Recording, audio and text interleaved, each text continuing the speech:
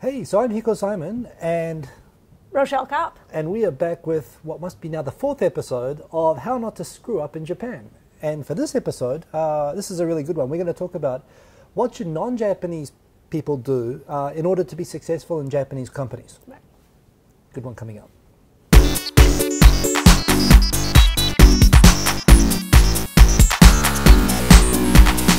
Okay, so I think this is one a lot of people are really interested in. There's a lot of people who want to come to Japan or work for Japanese companies, or people who are just interested in Japan and want to work for Japanese companies abroad. Right. But working for Japanese companies or for a Japanese boss as a Westerner, what are the things that you need to look out for? How can you be successful working for a Japanese boss? What are the differences, do you think? Right. Well, one really big one is you shouldn't expect to have a clear job description.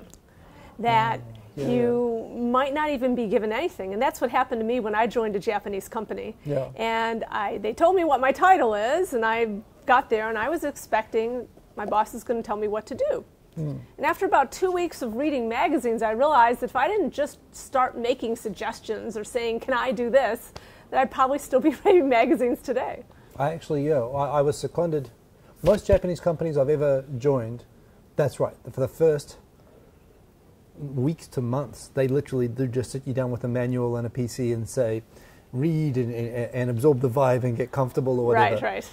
And I remember even being seconded. I was in the legal department at Fujitsu, and again for the first month there, they said just read the the internal company homepage network, which has all the policies, which is is mind. It's like read the phone book for a month. Right, exactly. Like put you to sleep immediately. But there is this belief that you need that people have just been born almost like they need this slow time to osmosize. Right. Something. Which that's right. You get in and you expect to be given meaningful work and direction and right. Okay, so that's a good one actually. Right. So you have to expect to need to guide yourself a little bit. Right, exactly. And be looking for what can I do that's useful. Yeah. And then be making suggestions, because Japanese bosses usually expect their subordinates to come to them with ideas rather than they're having to assign work.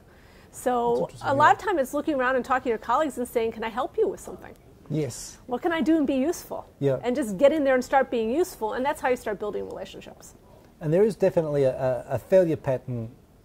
It's kind of ironic because a lot of Japanese do tend to be introverted, and you have to act kind of introverted in a way to be successful, but at the same time, if you just sit there and become like a shut-in at your desk, people haven't given you any work, but they'll judge you as a kind of a failure after a short time. Yeah, exactly. And I have dealt with a lot of frustrated foreign friends who definitely come up and say, that's right, I don't know what I'm supposed to do. I'm sitting there, this is BS or whatever. Right. But what else? What are some other tips? Well, definitely you want to be really building strong relationships with the people you work with, and that means going to lunch with them, going out after work, getting to know people. Yes.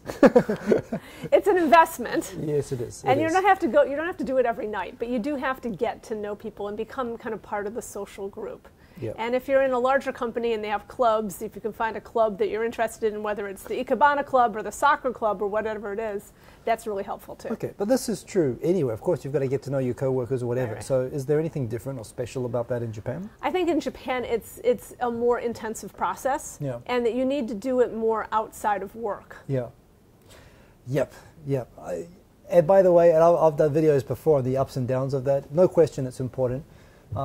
The objective of it, there's a concept in Japanese culture, well, it's everywhere, but it's trust, it's shinai. Right. You're trying to build a relationship of trust, that they're comfortable with you, that it's not there by default. Right, it's not. And that's the difference, I think, with, for example, in U.S. culture, you start off with a pretty high level of trust right when you come in. Well, you presume trust. You presume trust. Or professionalism. Right, exactly. And then over time that you get trusted more, but maybe actually not that much more, and there's still kind of a limit. With Japanese, you start off really low, and there's a really long testing period. But then once they trust you, you go way up here, and you're incredibly trusted. So it's like in Karate Kid, where like you just have to like wax cars and everything, but all of a sudden you're doing the crane kick after like exactly.